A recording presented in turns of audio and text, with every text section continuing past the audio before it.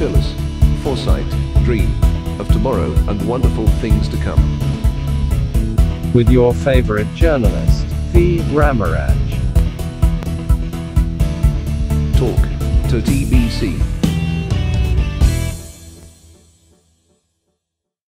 உலகமெங்கும் வாழ்கின்ற தமிழ் பேசும் மக்கள் அனைவருக்கும் வணக்கம். சில வாரங்களாக இந்த நிகழ்ச்சியை நாங்கள் தவிர்க்க முடியாத காரணத்தினால் தொடர முடியவில்லை. அதற்கான வருத்தத்தை தெரிவித்துக் கொண்டு தொடரும் இந்த நிகழ்ச்சியில் முக்கியமாக மூத்த பத்திரிகையாளர் அண்ணன் அமரர் ராஜநாயகம் அவர்கள் மரணத்துள்ள செய்தி வந்திருக்கின்றது. அது தொடர்பாக தனியான நிகழ்ச்சி ஒன்றை வெகு விரைவில் பதிவு செய்ய இருக்கின்றோம். அவருக்கான அஞ்சலியை தெரிவித்துக் கொண்டு தொடர்ந்து நாங்கள் பல்வேறு விடயங்களை பேச இருக்கின்றோம். குறிப்பாக இலங்கையிலே நடைபெறுகின்ற சமகால அரசியலை பற்றி பேசுவதே இந்த நிகழ்ச்சியின் நோக்கமாக இருக்கின்றது. அந்த வகையிலே இன்றைய நிலையில் எவ்வாறான நிகழ்வுகள் நடைபெற்றுக் கொண்டிருக்கின்றது என்று நாங்கள் பார்க்கக்கூடியதாக இருக்கின்றது. ஜெனீவாவில் 50வது கூட்டத்தொடர் நடைபெற்றிருக்கின்றது. அதே போன்று அதனை தொடர்ந்து தேர்தல் சீர்திருத்தம் தொடர்பாக தினேஷ் குணவர்தன் தலைமையில் ஒரு கூட்டம் ஒன்று நடைபெற்ற பொழுதும் இறுதி முடிவு எடுக்க முடியாத நிலையில இருக்கின்றது. என்னால் தினேஷ் குணவர்தன் அரசுக்கு சார்பாக முடிவெடுக்கக்கூடிய நிலையில் அங்கு இல்லை என்பது எதிர்கட்சியின் பலம் வாய்ந்த கருத்துக்கள் ஒன்றிணைந்திருப்பதால் அதில் தினேஷ் குணவர்தன் அவர்களால் எந்த முடிவும் மேற்கொள்ளப்படவில்லை என்று தெரிவிக்கப்படுகிறது. இப்படியான நிலையில் தான் நாங்கள் இந்த நிகழ்ச்சியை தொடர்ந்து நீங்கள் பார்ப்பீர்கள் என்றால், இந்த நிகழ்ச்சியில் கடந்த காலம் பேசியது போன்று பாராளுமன்ற உறுப்பினர் பசில் ராஜபக்ச அவர்கள் ராஜினாமா செய்திருக்கின்றார். அவருக்கு இடத்துக்கு தம்மிக்க பெற என்கின்ற பெரிய ஒரு வியாபாரி, அதாவது இலங்கையிலே சூதாட்ட களத்தை நடத்தி கொண்டிருக்கின்ற பெரும் வியாபாரி ஒருவர் பாராளுமன்ற உறுப்பினராக இருக்கின்றார். அவர் தொடர்பாக கடுமையான விமர்சனங்களும் கண்டனங்களும் அங்கே வந்திருக்கின்றது. பல குடும்பங்களை நடு ரோட்டில் விட்டவர் என்றும் கூறப்படுகிறது. அவர் இன்னும் பாராளுமன்ற பதவியை எடுக்கவில்லை.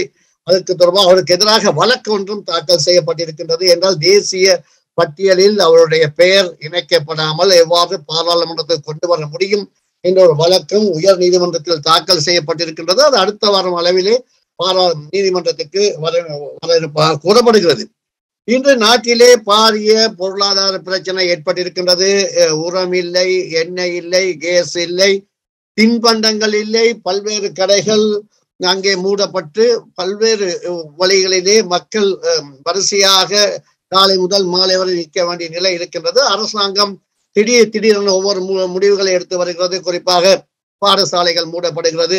வெள்ளிக்கிழமை அரசு அதிகாரிகளுக்கு கூடுதலாக ஓய்வு கொடுக்கப்படுகிறது.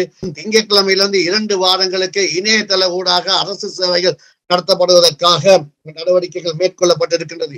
இப்படியான சூழ்நிலையில் தான் இந்தியாவின் உதவியை நம்பியே இலங்கை இருப்பது போன்ற ஒரு நிலைமை அங்கு இருக்கின்றது. இந்தியா எவ்வித முன் நிபந்தனையுமின்றி இந்தியா முடியுமான அளவு உதவிகளை செய்து வருகிறது, இன்னும் செய்ய இருப்பதாக பேசப்படுகிறது. இப்படியான நேரத்தில் கூட இந்தியாவுக்கு எதிரான ஒரு சிலர் அங்கே எதிர்ப்புகளை தெரிவிக்கின்ற நிலைமையை நாங்கள் பார்த்திருக்கின்றோம். இவர்கள் தான் முக்கியமாக நான் ஒரு விடயத்தை பார்க்க வேண்டும். இன்று இலங்கையிலே நடைபெறுகின்ற இந்த பாரிய பொருளாதார பிரச்சனை தொடர்பாக தங்களுக்கு ஏற்ற வகையிலே பாராளுமன்ற உறுப்பினர்கள் தங்கள் நடவடிக்கைகளை எடுத்து வருகிறார்கள்.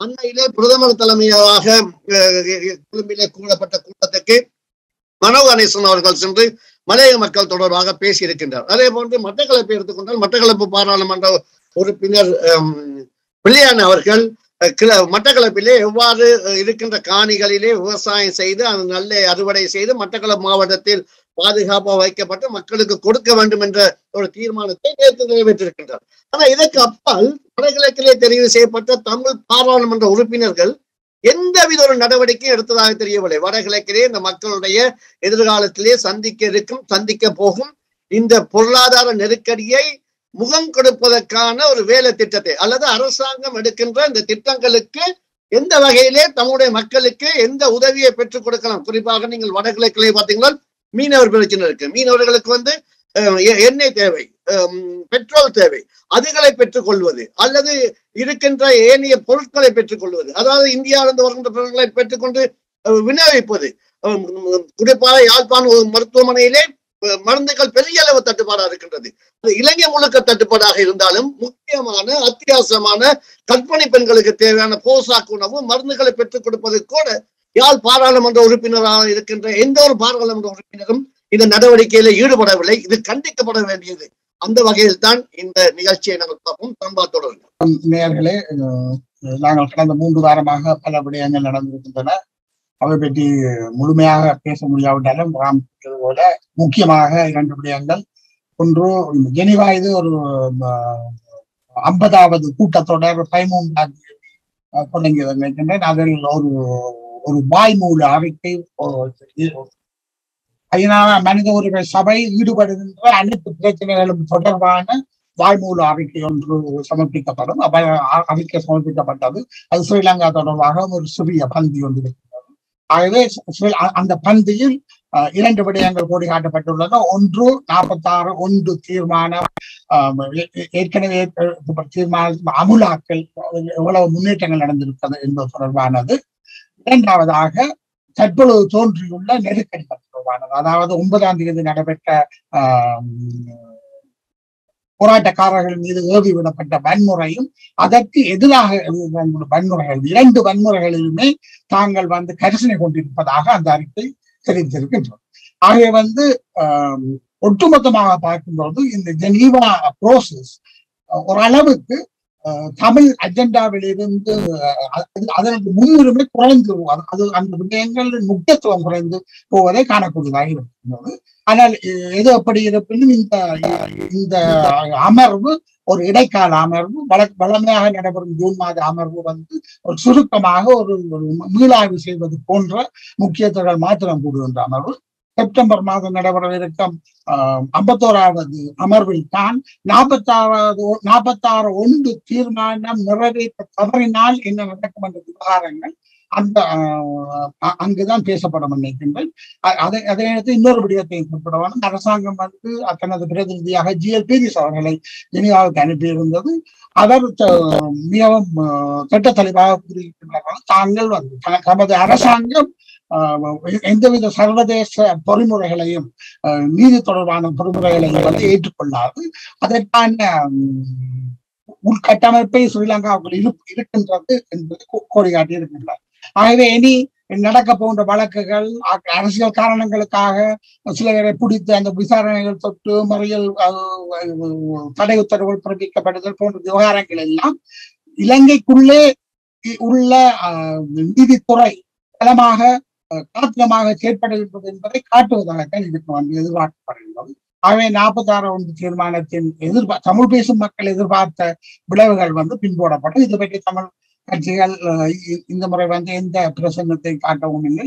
இது பற்றிய கருத்துக்களையும் தெரிவித்ததாக நான் அறியவில்லை. அதற்கு நீங்க மற்றவர்கள் கூறலாம். அது ஒன்று. அடுத்ததாக நீங்கள் கூறியது போல நாட்டில் உள்ள பிரச்சனை மிகவும் அதிகரித்துக் கொண்டு செல்லுகின்றது. இன்று இந்த போராட்டம் தொடங்கி கிட்ட 70 நாட்களை கடந்து விட்டது. உண்மையிலேயே மொட்டு கட்சியினர், SLPP கட்சியினர் அரசாங்கம் ரணில் விக்ரமசிங்க அவர்களை முன்னிலைப்படுத்தி அவர்கள் தமது ஆட்சியை தொடர் 9ஆம் தேதி கடந்த 9ஆம் தேதியிலிருந்து இன்று வரை ஒரு மாதமாக அவர்கள் அந்த விடயத்தை மிகவும் கச்சிதமாக நகர்த்தி கொண்டிருக்கின்றார்கள் என்றுதான் கணிக்க வேண்டும். இலங்கையில் எந்த விதமான மாற்றங்கள் நடைபெற இருந்தாலும் அரசியல் சீர்திருத்தம் தொடர்பாக அல்லது இலங்கையினுடைய தற்போது எதிர்காதிகார முறையில் இருந்து மீறி ஒரு ஜனநாயக மயப்படுத்தல் என்கின்ற விடயம் நடைபெறுவதாக இருந்தால் அது தற்போது பாராளுமன்றத்துக்குள்ளால் தான் நடைபெறலாம். அதாவது இலங்கை ஆட்சி அதிகாரம், அரசியல் ஜாப்பின்படி இலங்கையின் ஆட்சி அதிகாரம் 2 பீடங்களில் தங்கியிருக்கிறது. ஒன்று ஜனாதிபதியின் பதவி, 2வது பாராளுமன்றத்திற்கும் ஜனாதிபதிக்கும் இடையில் சில இழுமுறைகள் இருந்தாலும், இதில் யாரு முக்கியமானவர்கள் என்ற கருத்துக்களில் வேறுபாடுகள் இருந்தாலும் இரண்டிலிருந்து தங்கியிருக்கின்றது. இன்று வரைக்கும் அந்த 2 ஸ்தானங்களையும் மொட்டு கட்சியினர் தான் வைத்திருக்கின்றார்கள். ஆகவே இலங்கையின் ஒட்டுமொத்தமான அதிகாரம் அவர்களது கையில் தான் இருக்கு. ஆகவே இதை மீறுவதாக இருந்தால் இவர்கள் கொண்டு வருகின்றது 21வது திட்டம், அரசியல் சீர்திருத்தம் என்பது 21வது திருத்தம் என்பது பாராளுமன்றத்தினால் அது நிறைவேற்றப்படவே முடியாது என்பது எல்லோருக்கும் தெரியும். அதாவது இன்றுள்ள நிலையில் அதிகாரத்தில் உள்ளவர்கள் தாங்களாக உடன்துறையாக அதிகாரத்தை தாங்கள் விட்டுக் கொடுத்து போவார்கள் என்பதை நோக்கமாக கொண்டு அமைக்கின்ற விடயம் பாராளுமன்றத்துக்குள்ள நிறைவேற்றப்பட முடியாது. இந்த பாராளுமன்றத்தில் அதுக்கான 3/2 பெரும்பான்மை மாத்திரமல்ல, ஒரு சிங்கிள் மெஜாரிட்டி கூட அவர்கள் என்பதுதான். ஆகவே இந்த நிலையில் தான் நாட்டில் ஏற்பட்டு வரும் இந்த நெருக்கடி தொடர்பாக நீங்கள் கூறியது போல மண்டோகணியசன் போன்றவர்கள் நடைமுறை சாத்தியமான சில பிரேரணைகளை முன்வைக்கின்றார்கள். அதாவது முக்கியமான பிரேரணை என்னவென்றால் மலையக தனியார் தோட்டங்கள் ஆயிரக்கணக்கான ஏக்கர் காணிகளை தங்கள் வசப்படுத்தி வந்திருக்கிறார்கள். அந்த ஆயிரக்கணக்கான ஏக்கர் காணிகள் நீண்ட காலமாக அந்த காணிகள் அங்கு நிலங்களுக்கு இருப்பவர்களுக்கு பிரித்து கொடுக்க வேண்டும் என்ற கோரிக்கை பலமாக இருந்தாலும் அது நடைமுறைப்படுத்த முடியாத அந்த சக்திகள் அவற்றை அப்படியே பிடித்து வைத்திருக்கின்றன. அது போன்ற இடங்களில் இன்றைய நெருக்கடியை பாதித்தாவது அந்த காணிகளை அவர்களுக்கு பகிர்ந்து கொடுத்தால் அவர்கள் தங்களுக்கு தேவையான உணவுகளை கட்டாயம் ஏற்பாடு செய்வார்கள். அது உறுதி செய்யக்கூடிய சந்தர்ப்பங்கள் அவர்களுக்கு வழங்கப்படும் என்பது சொல்லியிருக்கிறார். நீங்கள் கூறியது போல அதற்கு சமாந்திரமான ஒரு கோரிக்கை ஒன்றை அதாவது தமிழ் பேச வடகிழக்கு வாழ் மக்களுக்கு இருக்கக்கூடிய நெருக்கடிகளை இந்த ஒரு திமிர்த்தனமான கதை ஒன்று வடகிழக்கு மக்களுக்கு பிரச்சனை இல்லை, அவர்கள் பழக்கப்பட்ட என்று சொல்லுவதை ஒரு மிகவும் பட்டாம் பசலித்தனமான கதை என்று சொல்லுவார்கள். பட்டினி கிடந்து சாவதற்கு பழக்கப்பட்டவர் என்று சொல்லுவார். அது ஒரு புளிப்பு கதை என்று சொல்லுவாங்க, திமிர்த்தனமான கதை என்று சொல்லுவார்கள். இலங்கையில் விலைவாசி ஏற்றம், அங்குள்ள பிரச்சனைகள், அங்கு உணவு பற்றாக்குறை, போக்குவரத்துக்கு பற்றாக்குறை, மருந்து பற்றாக்குறை, இவைகள் எல்லாம் சாதாரண மக்களுக்கு மிக பெரிய நெருக்கடிகளை ஏற்படுத்திக் கொண்டிருக்கின்றது. இந்த நெருக்கடிகள் எதுவுமே இல்லாதது போன்ற பாவலை பண்ணும் அரசியல்வாதிகளைத்தான் நாங்கள் எங்கள் மத்தியில் வைத்திருக்கிறோம். ஆகவே இந்த இரண்டு புறமாக ஒரு புறத்தில் 21வது திருத்த சட்டம் பற்றி தாங்கள் சட்ட நிபுணர்கள் என்று பாவலா பண்ணிக்கொண்டு அந்த நேரத்தை மெனக்கெடுத்து ஒரு புறமும், இரண்டாவதாக நடைமுறை மிக மிக கிரிட்டிக்கலாக இருக்கக்கூடிய அத்தியாவசியமான தேவைகளை நோக்கி நமது மக்களுக்கு அதற்கான ஒரு பட்டினிக்காவை எதிர்நோக்கி நகர்ந்து கொண்டிருக்கும் இந்த நாட்டில் அதற்கான ஒரு தீர்வை, அதற்கான ஒரு முழு மூச்சான ஒரு வேலை திட்டம் பற்றி இவர்கள் கதைக்காமல் இருப்பது மிகவும் விஷமத்தை ஏற்படுத்துகின்றது. ஆகவே சாதாரண மக்களும் ஊடகங்களும் இது பற்றிய ஒரு மனம் திறந்த விவாதங்கள், அரசியல் அப்பாற்பட்ட மக்கள் நலன் சார்ந்த விவாதங்களை நடத்த வேண்டிய காலகட்டம் இது என்று நினைக்கின்றேன். தொடர்ந்து பேசுகிறேன்.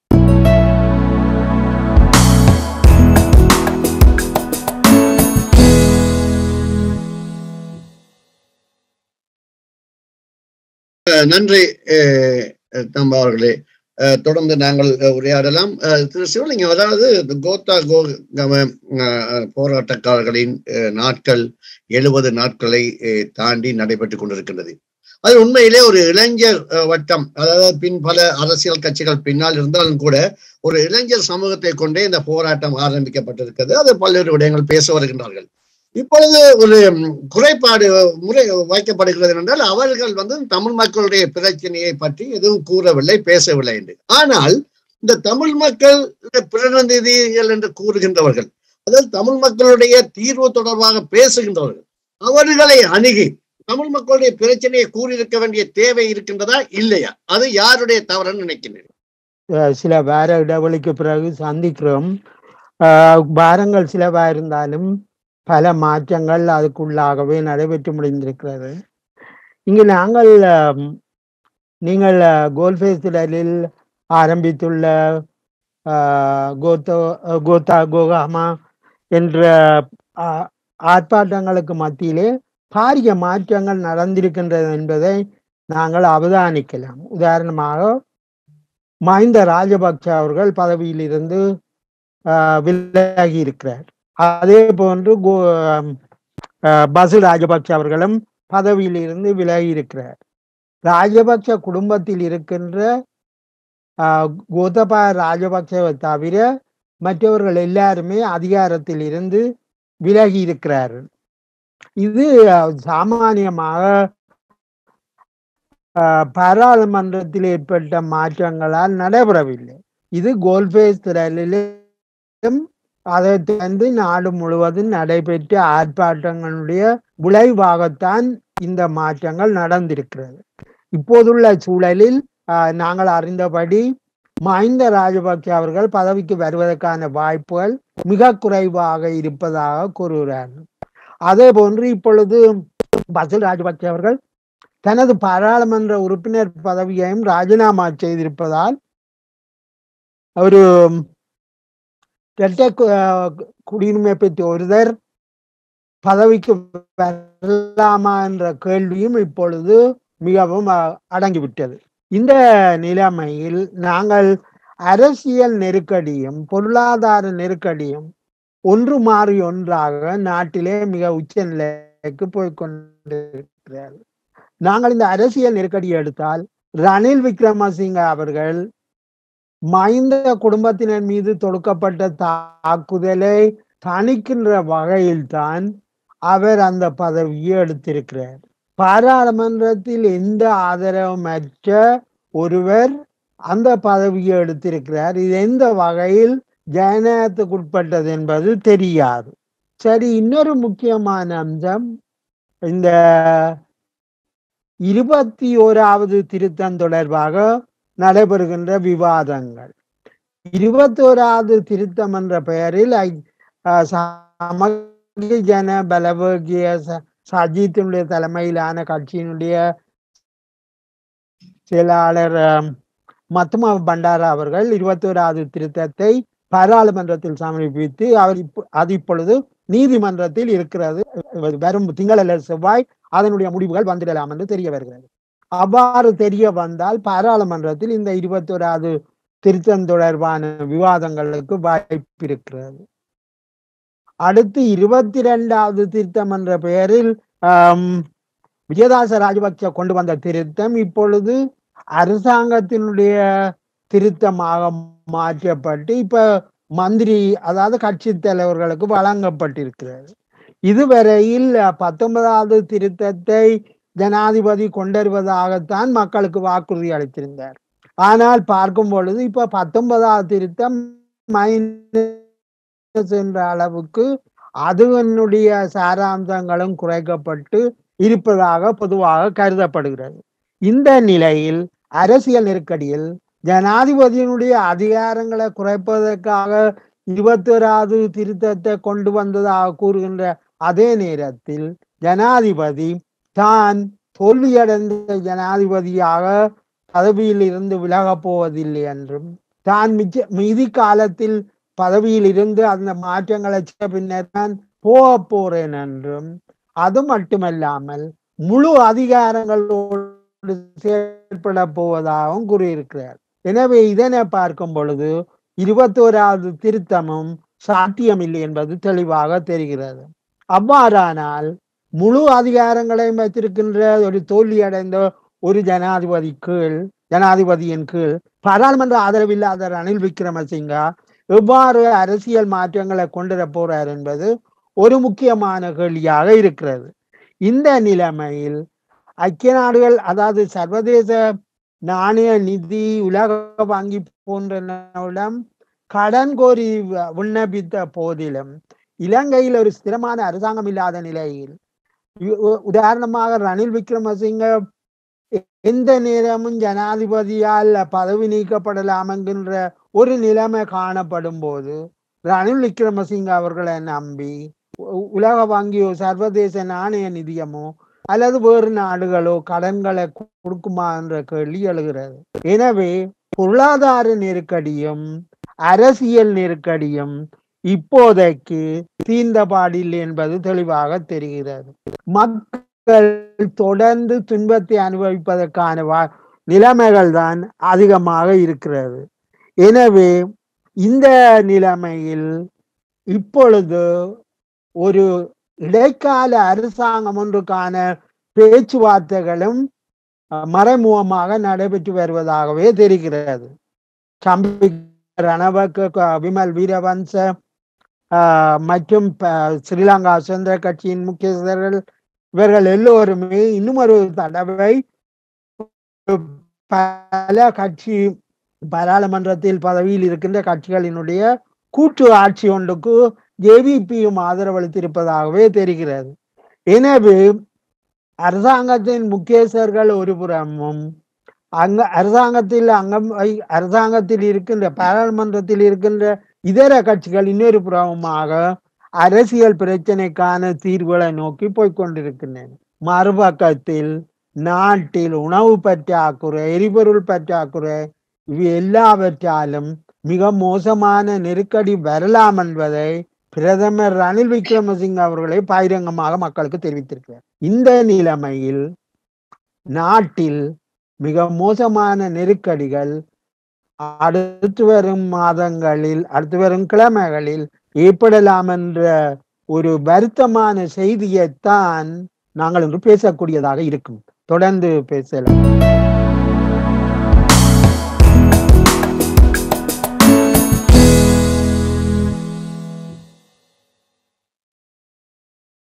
உறவுகள் கேட்டுக்கொண்டிருப்பது திங்கள் talktotbc அரசியல் கலந்துரையாடல் நிகழ்ச்சி. பல்வேறு விடயங்களை ஆய்வாளர்கள் உங்கள் முன் வைத்து வருகிறார்கள். உங்கள் கருத்துக்களையும் நீங்கள் எங்களுக்கு எழுதி அனுப்பலாம், பகிர்ந்து கொள்ளலாம். அந்த வகையில் ஜெகநாதன், அதாவது இப்பொழுது ஒரு பாரிய பொருளாதார அரசியல் நெருக்கடி ஏற்பட்டிருக்கின்றது. இதில் தமிழ் மக்களால் தெரிவு செய்யப்பட்ட தமிழ் பிரதிநிதிகள் தமிழ் மக்களுக்கு தேவையான விடயங்களை கவனத்தில் கொண்டு செயற்படவில்லை என்ற ஒரு குற்றச்சாட்டும் வைக்கப்படுகிறது. நீங்கள் எவ்வாறு பார்க்கிறீர்கள்? இது தொடர்ச்சியாக நாங்கள் இந்த தமிழ் அரசியல் சம்பந்தமாக பேசிக்கொண்டே வருகின்றோம்.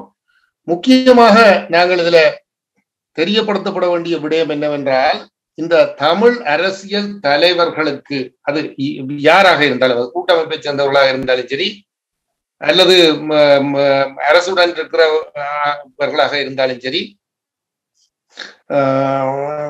எதிர்கட்சிகள்ல இருக்கிற தரப்பினராக இருந்தாலும் சரி, இவர்களுக்கு அடிப்படையான பொருளாதார ரீதியாக ஒரு தேசிய சுய பொருளாதாரத்தை எப்படி கட்டி எழுப்புவது, அல்லது அது சம்பந்தமான ஒரு அனுபவம், அல்லது அது சம்பந்தமான ஒரு நிர்வாக ரீதியான கட்டமைப்பு, அதுக்கு என்னென்ன மக்களுக்கு என்ன மாதிரியான ஒத்துழைப்பு வழங்குவது, எப்படி அவர்களை அதில் ஊக்குவிப்பது போன்ற எந்த விடயங்களிலுமே இவர்கள் கடந்த காலத்தில் ஈடுபட்டவர்கள் இல்லை. ஆகவே நாங்கள் அவர்களிடமிருந்து ஒரு அரசியல் ரீதியாக இன்றைக்கு நாட்டில் நடக்கிற பிரச்சனைகளுக்கு, தமிழ் மக்களுக்கு இதிலிருந்து அவர்கள் எப்படி மீட்கிறது அல்லது அவர்களுக்கு இந்திய பிரச்சனைக்கு தீர்வு காண்றதுன்றதுகள் அவர்களிடமிருந்து நாங்கள் எதிர்பார்க்க முடியாது.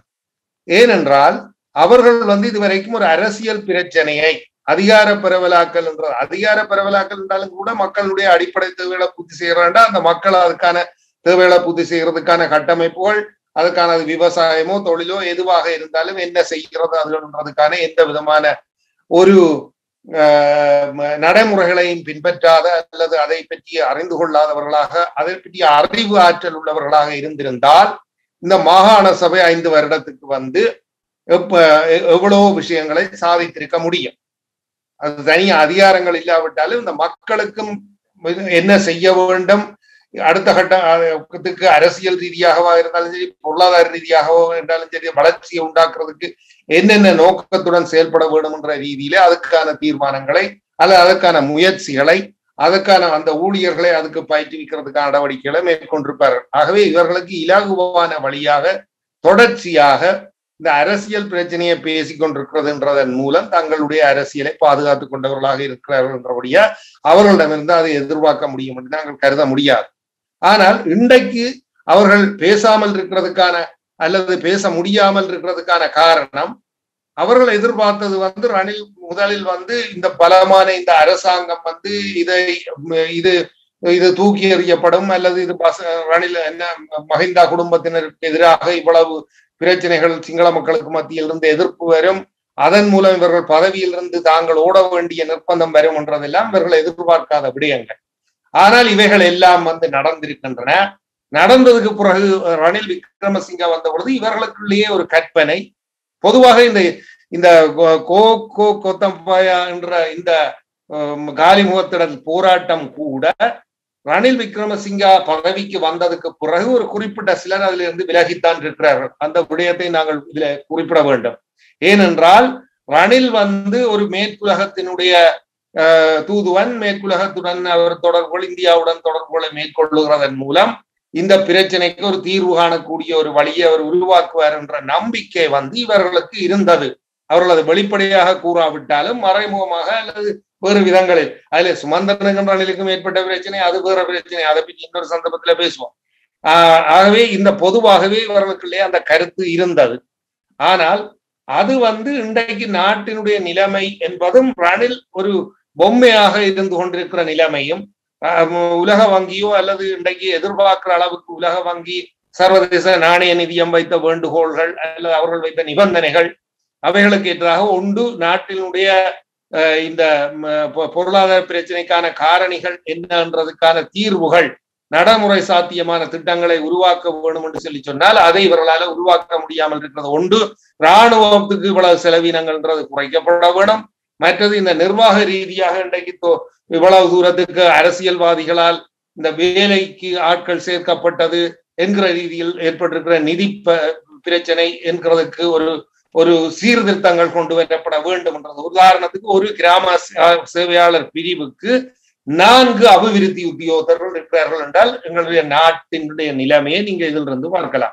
இந்த ஒரு கிராம சேவையாளர் பிரிவுக்கு 4 உத்தியோகத்தர்கள் அபிவிருத்தி உத்தியோகத்தர்கள், அது கிராஜுவேட்டட், அதாவது என்ன பட்ட படிப்பை மேற்கொண்டவர்கள் இருக்கிறார்கள். இவர்களுடைய வேலை என்ன?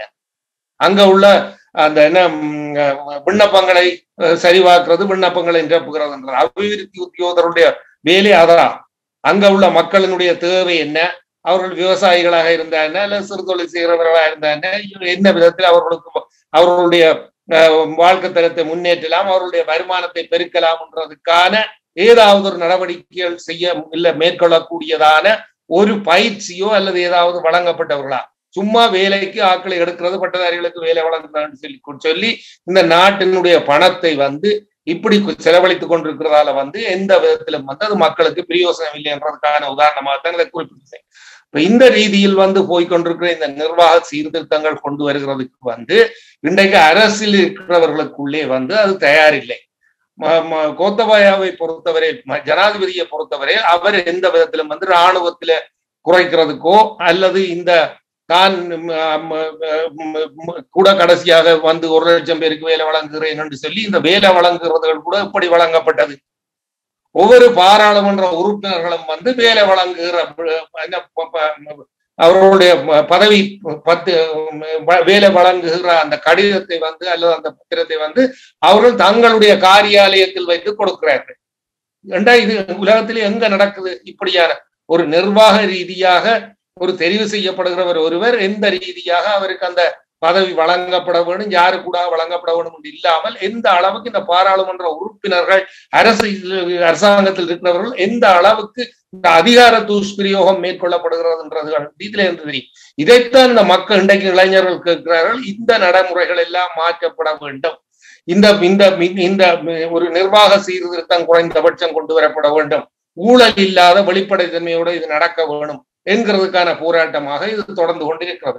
ஆகவே இதை இன்றைக்கு மீட்கக்கூடிய நிலையில் இலங்கையுடைய அரசை பொறுத்தவரையில் இவர்கள் அரசாங்கத்தாலேயே எதுவும் செய்ய முடியாமல் இருக்கிறது என்கிறபடியால் நாங்கள் என்னத்தை செய்ய முடியும் எங்களாலே என்ற பதிலை சொல்லிக் கொண்டிருக்கிற ஒரு துர்ப்பாக்கியமான நிலைமை, அதாவது ஆரோக்கியமான பிரச்சனைக்கு தீர்வு காணக்கூடியதாக இன்றைக்கு நீங்கள் குறிப்பிட்டது போல பிள்ளையானாவது குறைந்தபட்சம் அங்க உள்ள அதிகாரிகளை கூட்டி இந்த என்ன அந்த விவசாய பொருள்கள் என்றதுகள் மட்டக்களப்பு மாவட்டத்துக்கு என்னுடைய தன்னிறைவுக்கு ஏற்றதாக அல்லது அங்கு இந்த பற்றாக்குறை ஏற்படாத விதத்தில் அதுக்கு பாவிக்கப்பட வேண்டும், அதற்கான பாதுகாப்பை உருவாக்க வேண்டும் என்ற ரீதியில முயற்சிகள் எடுக்கப்படுகிறது போல இவர்கள் எந்த முயற்சியும் எடுக்கிறதுக்கோ அல்லது அதுக்கான தயாரிப்புகளோ எதுவும் இல்லாமல் இருக்கிறதுன்றது மக்களுக்கும் இவர்களுக்கும் எந்த அளவுக்கு இடைவெளி இருக்கிறதுன்றதை நாங்க புரிந்து கொள்ளக்கூடிய இருக்கிறது. ஆகவே இவர்களை பொறுத்தவரையில் இன்றைக்கு அவர்கள் தப்பித்துக் கொண்டிருக்கிறது எங்களுக்கு பிரச்சனை இல்லை, நாங்கள் தெருவில் இறங்கினால் எங்களுக்கு எதிராக எந்த விதமான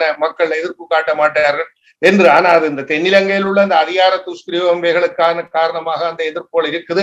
ஆனால் இது தொடருமாக இருந்தால், இவர்கள் சரியான வழியை காட்டாமல் தொடர்ந்திருப்பார்களாக இருந்தால் தமிழ் மக்களும் இவர்களுக்கு எதிராக தங்களுடைய எதிர்ப்புகளை படிப்படியாக காட்ட தொடங்குவார்கள்.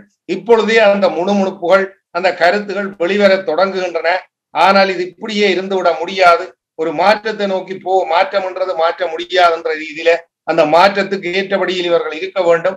இல்லாவிட்டால் இவர்கள் முற்றுமுழுதாக தமிழ் மக்களுடைய இடமிருந்து முற்றுமுழுதாக இவர்களும் துரத்தி எடுக்கப்படக்கூடிய காலம் வெகு தூரத்தில் இல்லை என்றதை இவர்கள் புரிந்து கொள்ளுவார்கள் என்று நாங்கள் நம்ப முடியாது. ஆனால் அதுக்கு இவர்கள் தயாராகத்தான் ஆக வேண்டும்.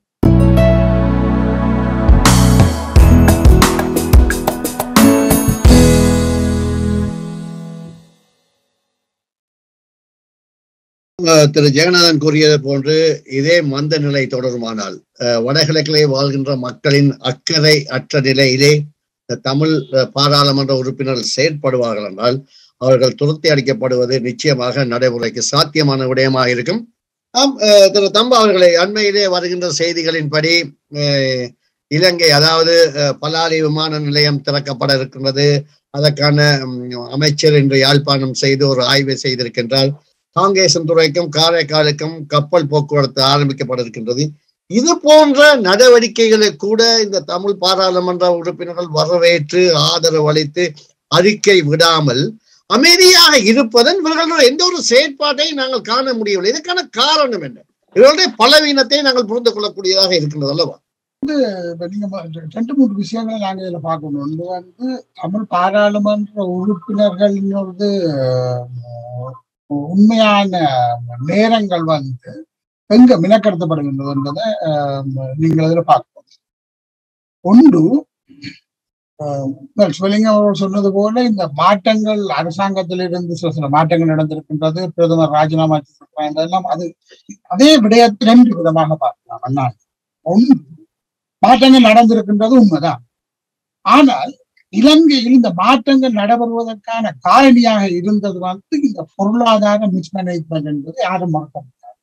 அடுத்த நேர உணவுக்கு அதாவது வரவுக்கு மீறிய செலவு, அடுத்த நேர உணவுக்கு காசு இல்லாமல் ஏற்பட்ட நிலை, அதை தொடர்ந்து நாட்டில் ஏற்பட்ட நெருக்கடி, உணவுக்கு, எரிபொருளுக்கு, எரிவாயுவுக்கு இந்த நாட்டில் ஏற்பட்ட நிலையை தனித்து அதே கட்சி அதே அரசியல் அதிகாரத்தை அதே கட்சி மீளவும் தக்க வைத்து இதில் அந்த கிரைசிஸிலிருந்து நகர்ந்திருக்கின்றது என்று நாங்கள் பார்க்கிறோம். அதாவது இஸ்லாமிய கட்சியானது எவ்வளவு ஒரு பெரிய பாரிய பொருளாதார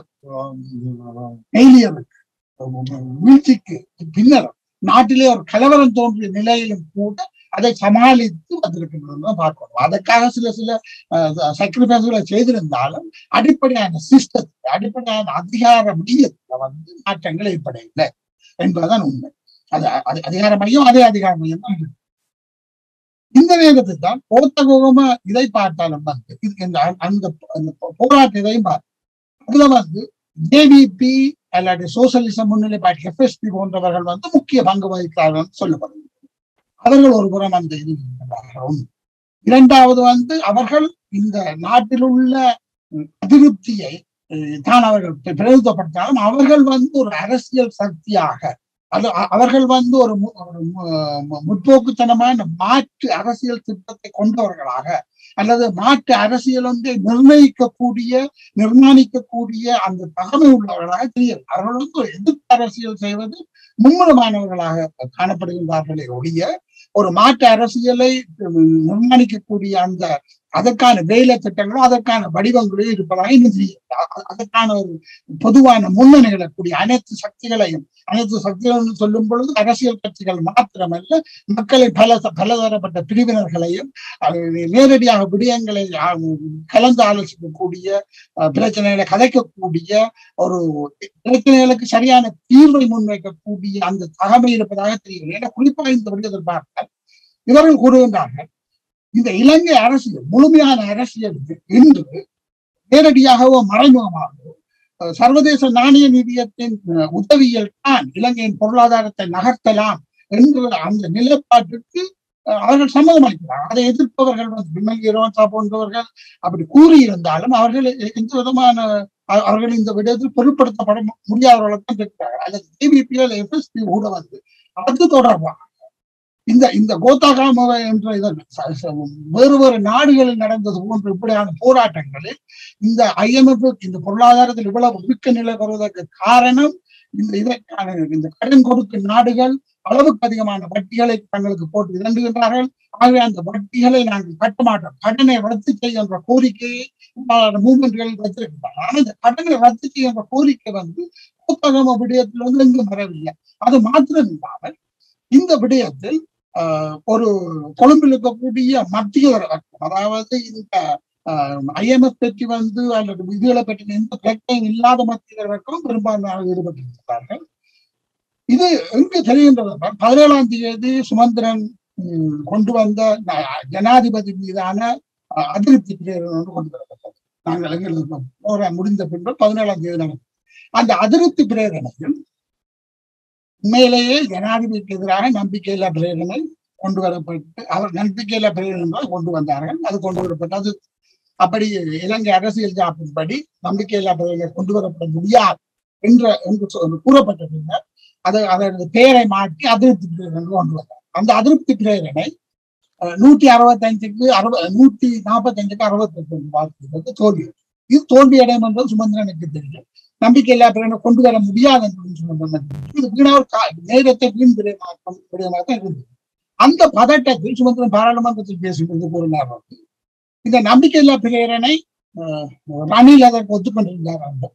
ரணில் கோத்தாகம போராட்டக்காரர்களிடம் பிரதியை அனுப்பியிருந்தார். அவர்களும் இதற்கு ஒத்துழைப்பு தந்தார்கள் என்று கூறியிருந்தார்.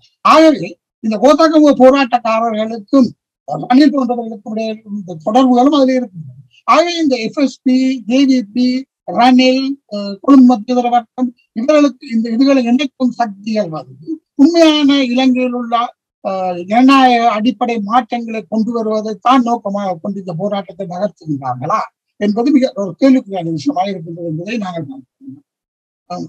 அடுத்ததாக வந்து இந்த 70 நாட்களில் 3 விடயங்கள் நடக்கும். ஒன்று வந்து ஜனாதிபதியின் அதிருப்தி 21ஆவது திருத்தம் வந்து தொடர்ந்து இழுவரைப்பட்டு கொண்டிருக்கின்றது. 21ஆவது திருத்தம் என்பது இறுதி வரை பாராளுமன்றத்தில் நிறைவேற்ற 3/2 பெரும்பான்மையால் நிறைவேற்றப்பட முடியாது என்பது எல்லோருக்கும் தெரியும். அதில் ஈடுபட்டிருக்கிறது சாதாரண பொதுமக்களுக்கு தெரியும். அது ஒரு நேரத்தை விரும்புகிறேன். அதுகளில் தான் பாராளுமன்ற கட்டப்பட்டிருக்கிறாங்க.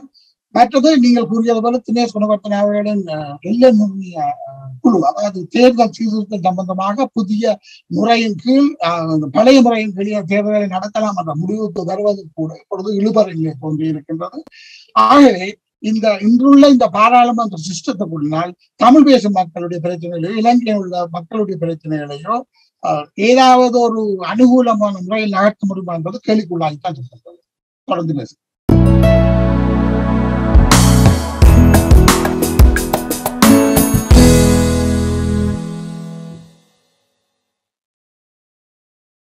உறவுகள் கேட்டுக்கொண்டிருப்பது talktotbcயின் திங்கள் அரசியல் கலந்துரையாடல் நிகழ்ச்சி. திரு சிவலிங்க, அதாவது இப்பொழுது பிரதமருக்கும் ஜனாதிபதிக்கும் இடையிலே சில முரண்பாடுகள் ஏற்பட்டிருப்பதாகவும் பிரதமர் வாய் மூலம் அதிகாரிகளுக்கு உத்தரவிடுவதாகவும் அதே போன்று ஜனாதிபதியும் உத்தரவிடுவதாகவும் கூறப்படுகிறது.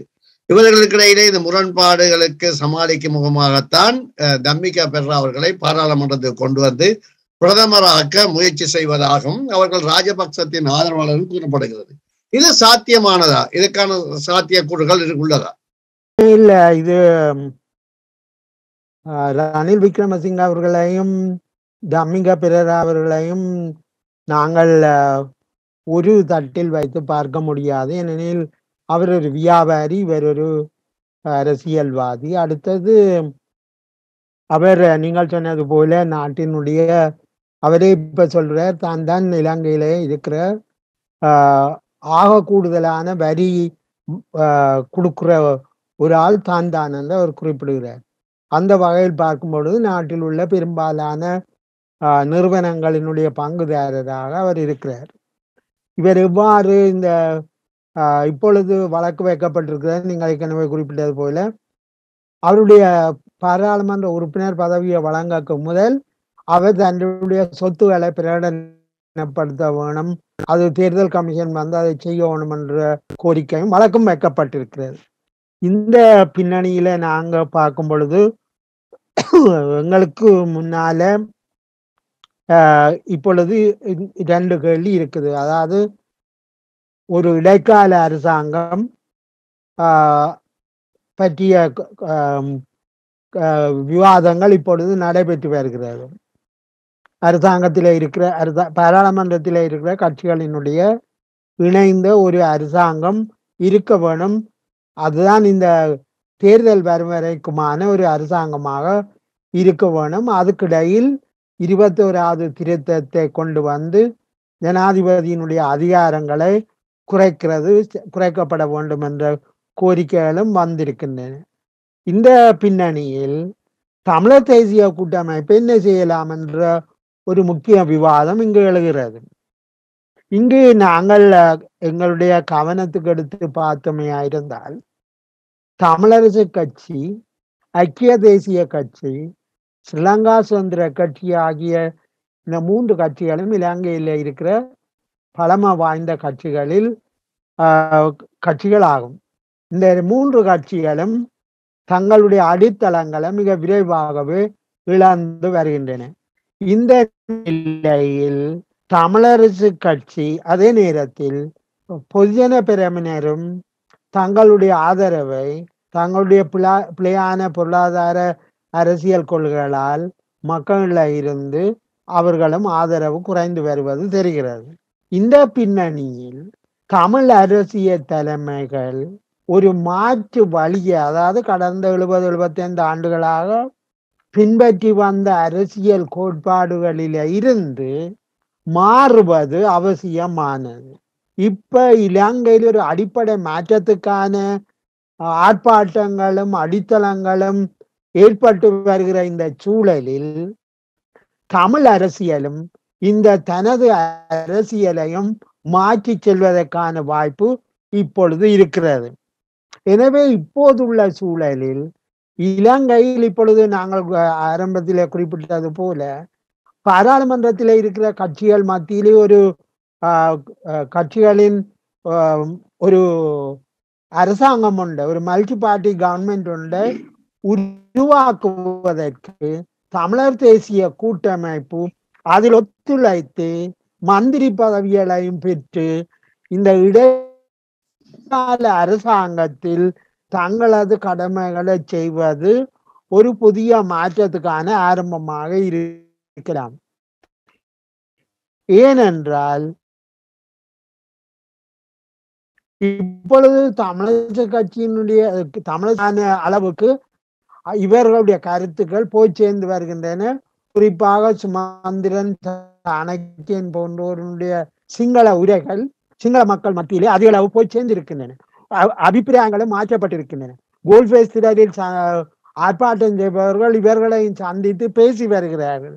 இந்த நிலைமையில் ஒரு 3 பாராளுமன்ற உறுப்பினர்களை கொண்ட ஜேவிபியால் அரசாங்கத்தை அமைக்கக்கூடிய அளவுக்கு இப்பொழுது விவாதங்கள் நகர்த்தப்படுகின்ற இந்த சூழலில் 10க்கு மேற்பட்ட பாராளுமன்ற உறுப்பினர்களை கொண்ட தமிழர் தேசிய கூட்டமைப்பு புதிய அரசியல் மாற்றத்தை நோக்கி செல்வது ஒரு தவிர்க்க முடியாத தேவையாக இருக்கிறது. இன்னொன்று நாங்கள் அவதானித்து பார்த்தால் இலங்கையில் இந்திய எதிர்ப்பு ஒரு புறத்தில் அதிகரித்தும் மறுபுறத்தில் குறைந்து வருவதை நாங்கள் காணலாம். இப்பொழுது இந்தியாவுக்கு எதிரான ஆர்ப்பாட்டங்களில் அதானி குரூப்பை முன்வைத்துத்தான் அங்கு காய்கள் நகர்த்தப்படுகின்றன. இதற்கு காரணம் அதானி குரூப் ஏன் அவர்கள் இந்திய எதிர்ப்பை கொண்டு வருகிறார்கள் என்றால், அவர்கள் கூறுகிறார்கள் பசில் ராஜபக்ச ஒரு அமெரிக்க சார்பு பிரஜை, ரணில் விக்ரமசிங்க அமெரிக்க சார்பு அரசியல்வாதி. இப்பொழுது பசில் ராஜபக்சனுடைய கொள்கைகளை தான் ரணில் நடைமுறைப்படுத்த போகிறார். எனவே இப்பொழுது எல்லோரும் ஒன்றாக வந்து விட்டார்கள் என்ற விவாதங்களில் நடைபெறுகின்றன. எனவே இப்ப இந்திய எதிர்ப்பு வேறு விதமாக மாற்றமடைந்து வருகிறது. எனவே நாங்கள் இதனை கவனத்தில கொண்டு பார்க்கவில்லை. இப்ப உள்ள சூழல்ல, அதாவது இலங்கையில் ஒரு பல்கட்சி அரசாங்கம் வந்து அமைக்கிற அந்த முயற்சி சாத்தியப்படுமானால் 21வது திருத்தத்தின் மூலம் ஜனாதிபதியினுடைய அதிகாரங்கள் குறைக்கப்படுமானால் தமிழர் தேசிய கூட்டமைப்பு போன்ற அரசாங்கத்தில் பங்கெடுப்பது மிக முக்கியம் என்றுதான் நான் கருதுகிறேன். தொடர்ந்து பேசுவோம்.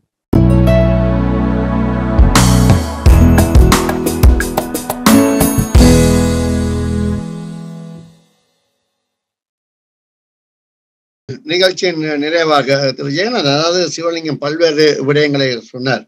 எதிர்காலத்திலே அரசியல் மாற்றங்கள் ஏற்படும் பொழுது தமிழ் தேசிய கூட்டமைப்பு அல்லது தமிழ் கட்சிகள் அரசாங்கத்தில் பங்கெடுக்க வேண்டும். இப்பொழுதும் கூட ஒரு சில பாராளுமன்ற உறுப்பினர் நடவடிக்கை அரசாங்க பங்காளிகள் மட்டும் தான் செயற்படுகிறார்கள். இதுல என்ன சந்தேகம் இருக்கின்றது? கூட்டாக செயற்படவில்லை, தனித்தனியாக அரசாங்கத்துடன் எல்லா விதமான உறவுகளையும் வைத்துக் கொண்டு தான் செயற்படுகிறார்கள் எனும் பொழுது கடந்த ஆட்சியின் பொழுது இருந்தது போல இப்பொழுது அவர்கள் பெரிய உறவுகளை வைத்துக் கொண்டு உறவுகள் இருந்தாலும் கூட அதாலே எந்த விதமான இவர்களுக்கு பிரயோசனம் இல்லை. இவர்களுக்கு குறைந்தபட்ச சில அபிவிருத்தி வேலைகளை செய்கிறது என்றாலும் கூட அதுக்கான நிதி ஒதுக்கீடுகளோ அல்லது எதுவுமே இவர்களுக்கு கிடைக்கிறதுக்கான வாய்ப்புகள் இல்லை. ஆனால் இப்பொழுது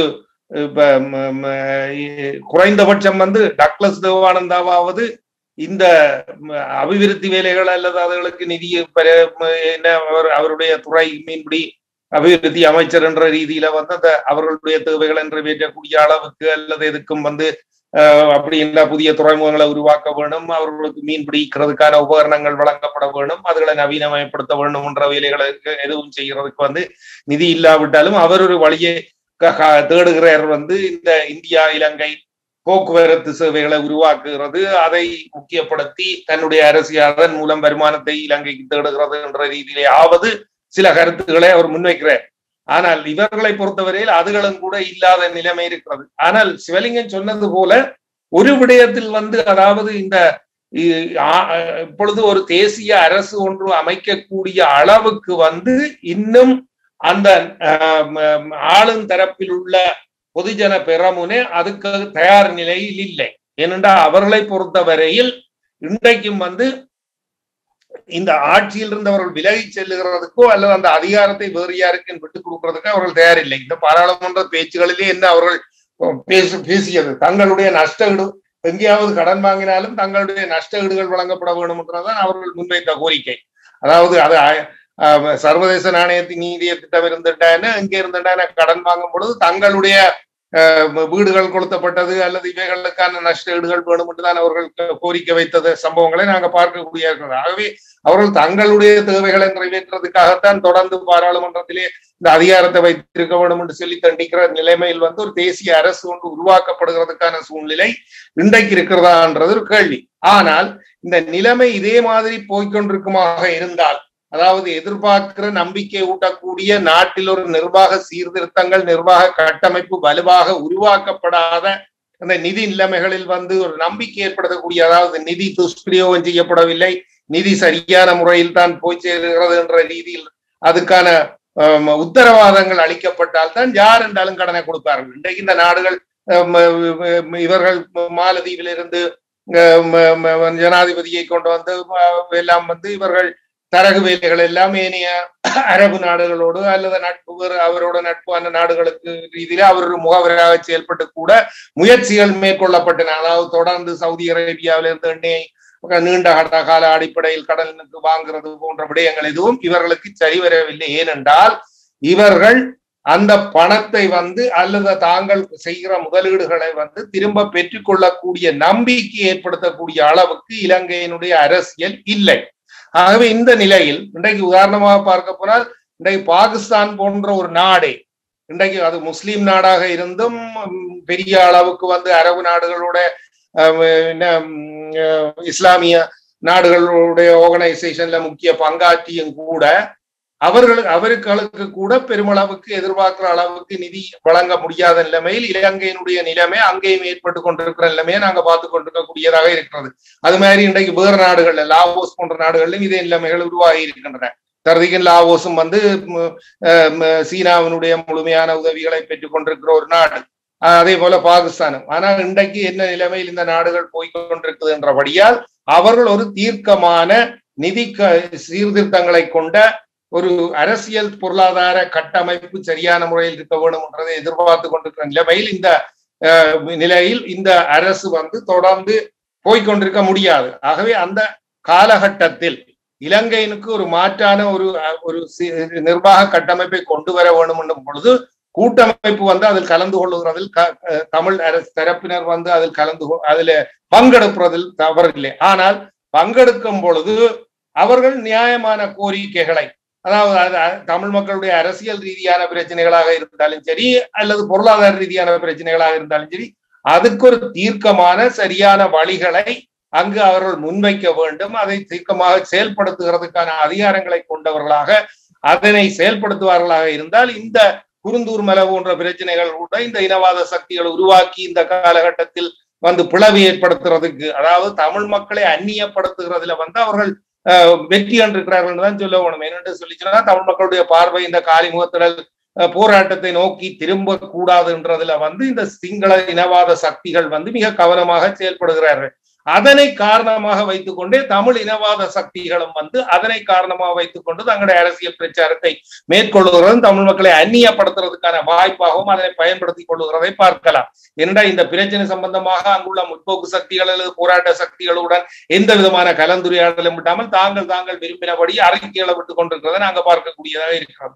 இந்த நிலை மாற வேண்டுமாக இருந்தால் முக்கியமாக இந்த தமிழ் மக்கள் வந்து இன்றைக்கு சிங்கள மக்களினால் ஏற்படுத்தப்பட்டிருக்கிற இந்த நேசக்கரத்தை சரியான முறையில் கைப்பற்றிக் கொள்ளுகிறது அல்லது கை கொடுக்கிறதன் மூலம் தமிழ் மக்களுடைய பிரச்சனைக்கும் ஒரு நிரந்தரமான தீர்வு காணக்கூடிய வழியை தேட வேண்டிய பொறுப்பு இவர்களுக்கு இருக்கிறது. ஆனால் அவர்கள் அந்த அளவுக்கு இவர்களுடைய சிந்தனை போக்கில் மாற்றம் ஏற்படுமா என்றது கேள்விக்குறிதான். ஆனால் அது இன்றைக்கு இவர்களால் மேற்கொள்ள முடியாவிட்டாலும் தமிழ் இளைஞர்களுக்கு மத்தியில் அத்தகைய ஒரு சிந்தனை போக்கு கொண்டு மாற்றத்தை கொண்டு வர வேண்டிய தேவை வந்து தமிழ் புத்திஜீவிகளுக்கு, தமிழ் அரசியல் முற்போக்கு சிந்தனையாளர்கள் அனைவருக்கும் இருக்கிறது. அதையாவது குறைந்தபட்சம் அவர்கள் செயல்படுத்த வேண்டும் என்றதான் எங்களுடைய எதிர்பார்ப்பு. ஒரு மாற்றத்தை நோக்கி தமிழ் இளைஞர்கள், தமிழ் சமூகம் பயணிக்க வேண்டும் என்ற கருத்தோடு நிகழ்ச்சியை நிறைவு செய்வோம். அந்த வகையில் நிகழ்ச்சியில் கலந்து கொண்ட உங்கள் அனைவருக்கும் நன்றியும் வணக்கம். Phyllis, foresight, dream of tomorrow and wonderful things to come. With your favorite journalist, V. Ramaraj. talktotbc.